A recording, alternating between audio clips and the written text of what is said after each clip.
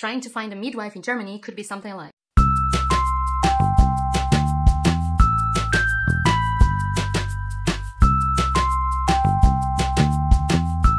Hi guys, and welcome back to my channel. This channel is for foreign mothers living in Germany, just like me. And on today's video, I'm going to talk about the hard job that is to find a midwife in Germany. And of course, all my tips and resources where you can search for a midwife and hopefully find one. Let's start. A midwife can help you before, during, and after birth.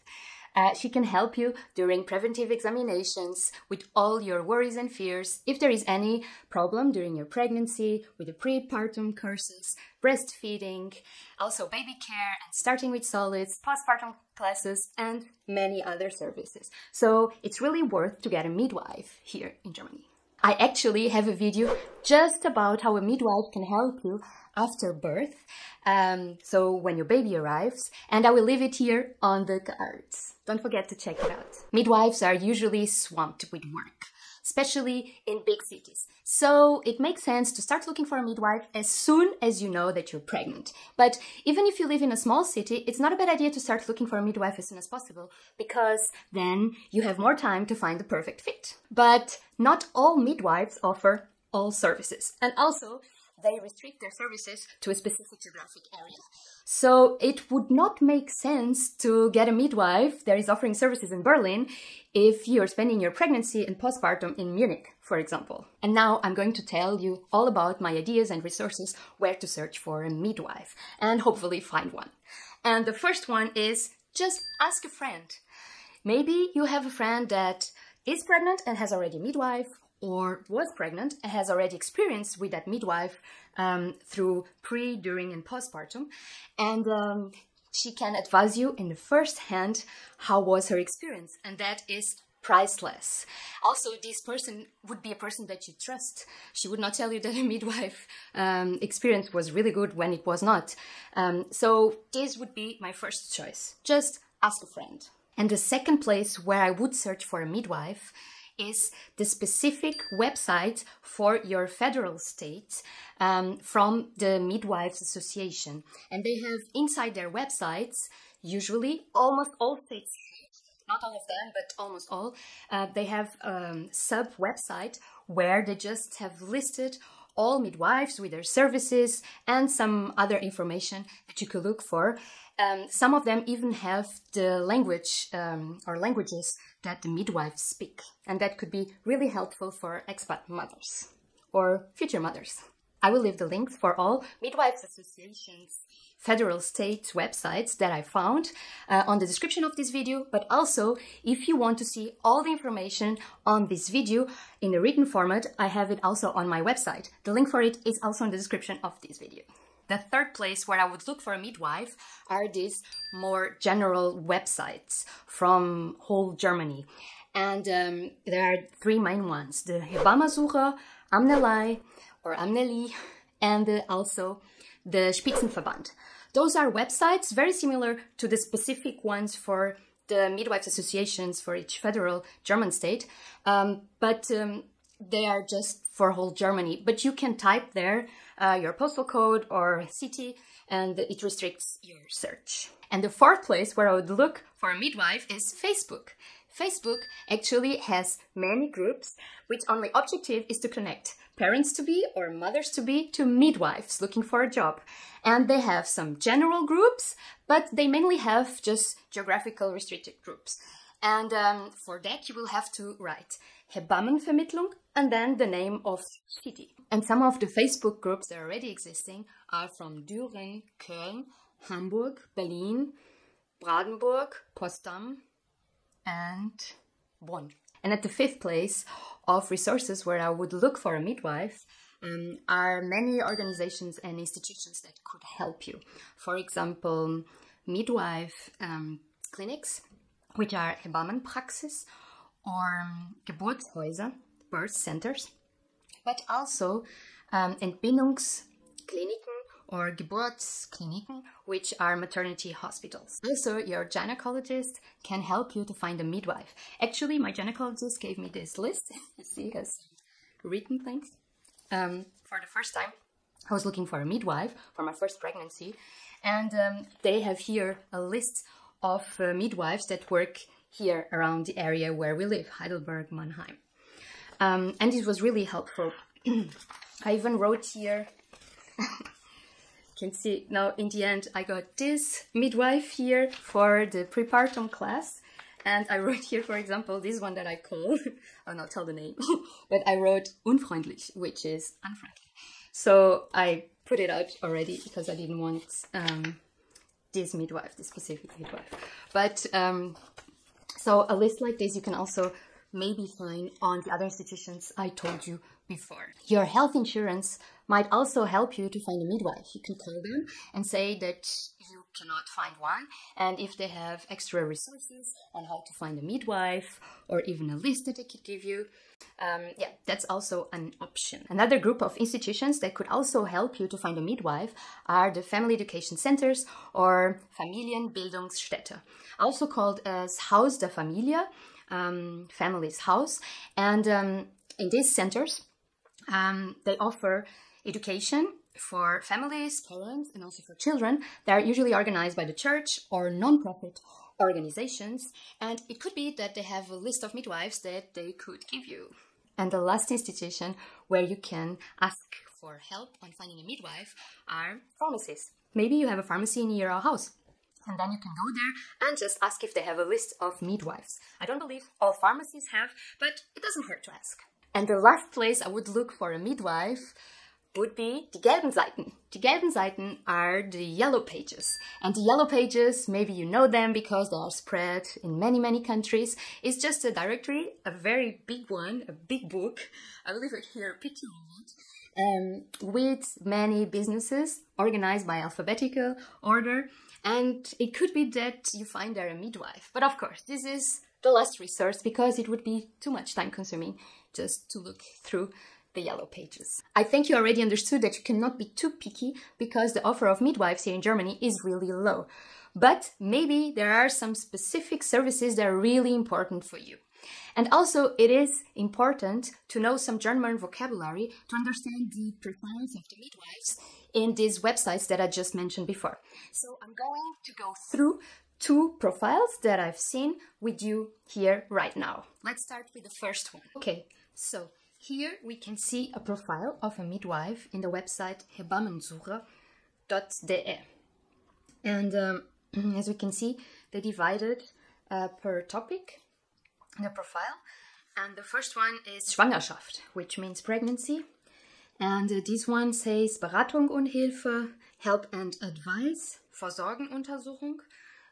So this is the prevention examinations. Risikobegleitung would be to accompany you during pregnancy. There is of risk. Geburtsvorbereitung, Frauen, Geburtsvorbereitung, Paare. This means, as I understand, these prepartum classes for women, so just for the pregnant woman, and prepartum classes for the couple. And also yoga. I believe during pregnancy and maybe postpartum yoga also. Then they have the other topic, which is Geburt, and this is birth. And under this one, it's written Schichtdienst in Klinik. This would mean that this midwife is working in shifts in a hospital or maternity house. I'm not sure exactly. Clinic could be many things. Then Wochenbett, which will be this, 8 weeks or 10 weeks after birth. And is written as first Hausbesuche. This midwife will visit you at home or offers the service to visit you at home during postpartum. And then there is Hausbesuch ambulant. Honestly, I don't know the difference between Hausbesuch and Hausbesuch ambulant. I think this is very similar, but maybe it's not. If somebody knows exactly what it is, please leave me a comment on this video. Then Rückbildung would be the postpartum classes. Baby massage with massage for babies. And this has to do with specific problems that the baby might have, for example, constipation. And Stillberatung, which is advised during breastfeeding. Then there is zusätzlich Angebot, which is extra services.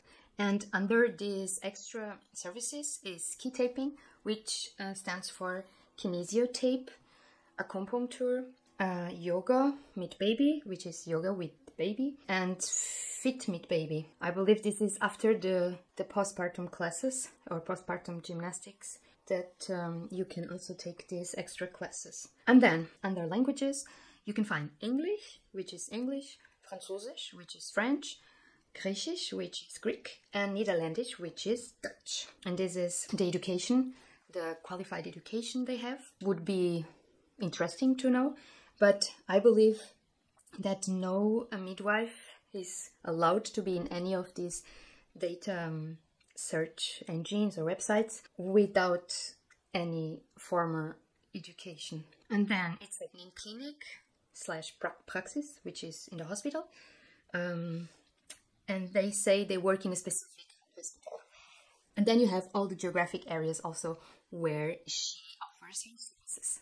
And now let's check the second example. This one is from the Hebammenverband Baden-Württemberg. So this is the Midwives Association in Baden-Württemberg, which is actually the state where we live. We live in Heidelberg, a city in Baden-Württemberg. And this specific Hebamme midwife has here her address under her name, and then there's a telephone number, an email, and a website.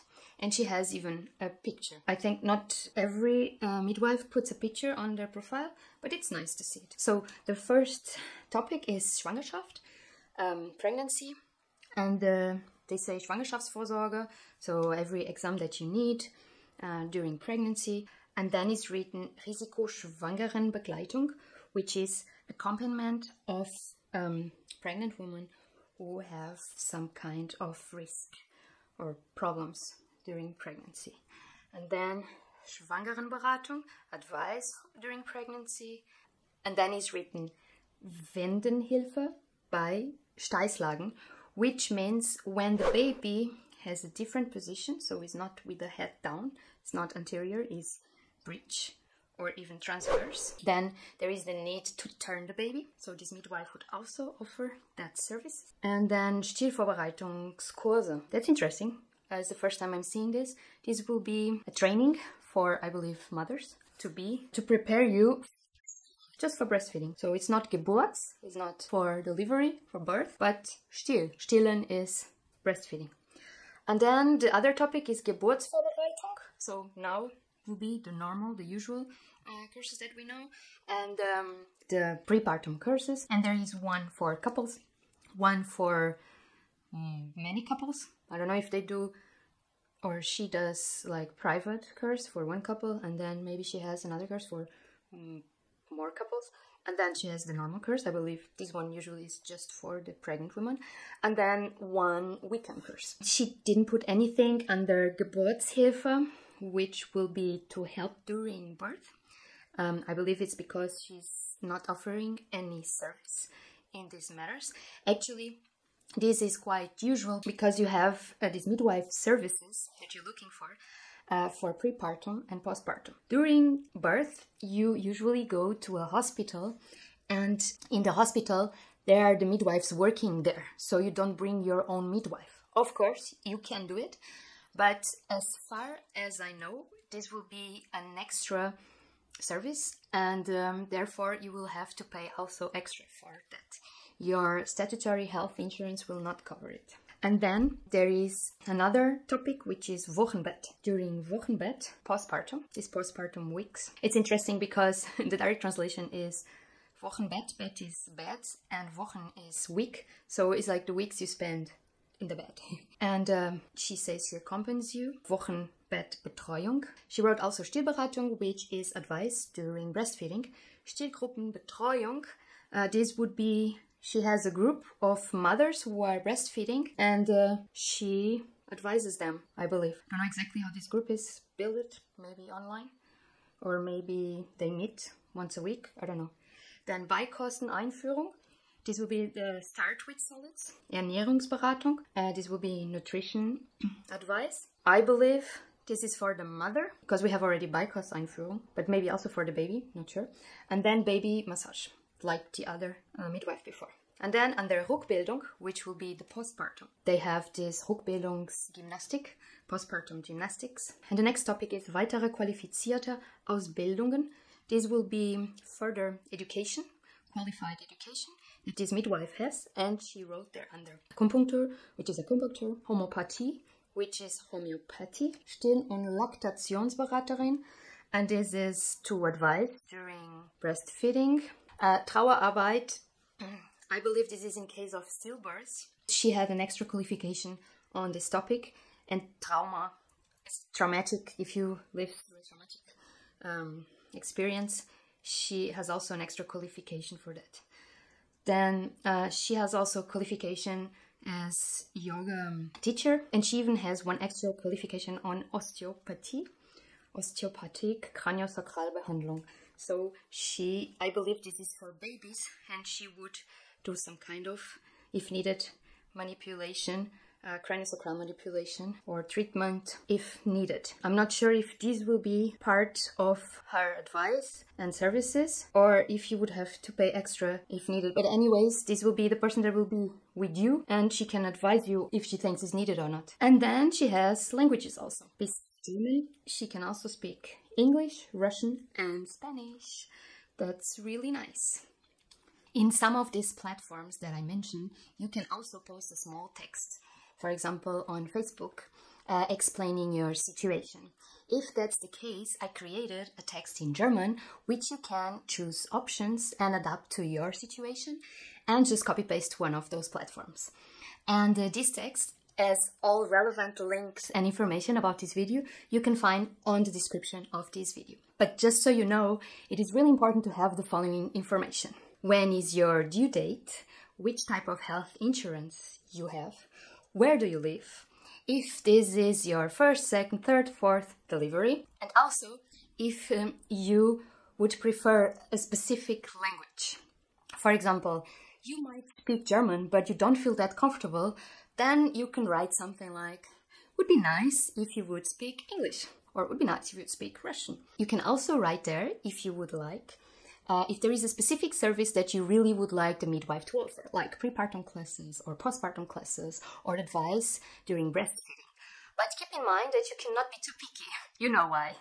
And actually, it's not that bad. I could not find a midwife that would offer me everything for my first pregnancy. So I got the prepartum classes with one midwife, and this midwife told me she would not have time to accompany me during the postpartum, the Wochenbett, this time that we are supposed to get accustomed of a new baby and also give our body some time to recover. And she advised me another one, her friend. And then this friend was my midwife during this time, the postpartum. But then so this one that was with me during postpartum and this one that was with me during prepartum classes, they had together a postpartum course. But I could not attend that one because that one was just for mothers without their babies.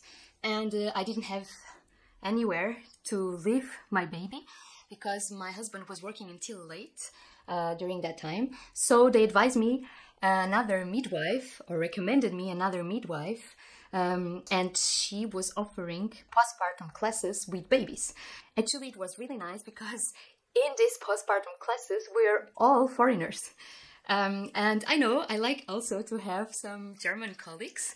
Also, I learn a lot with them. But it was also nice to have a group just with foreigner mothers, just like me. And we shared a lot. And the classes were kind of German-English. I really liked those. Yeah, so maybe you find a midwife for a specific service, and then you can find another midwife for other service. I really hope this video helps you to find a midwife, and if you have further questions or comments, please leave a comment on the comment section here below.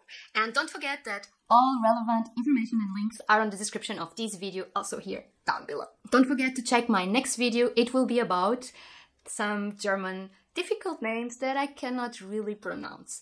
Even if I like some of those, I would never name a child of mine with one of those because I cannot say it properly. If you would like to know which names I'm talking about, don't forget to check my next video. Thank you so much to watch this video until now. Please give me a thumbs up if you liked it. I will be really, really grateful if you would subscribe to my YouTube channel right here. And feel free to connect with me on Instagram, TikTok, or Facebook. And see you on the next video. Bye! Adeus!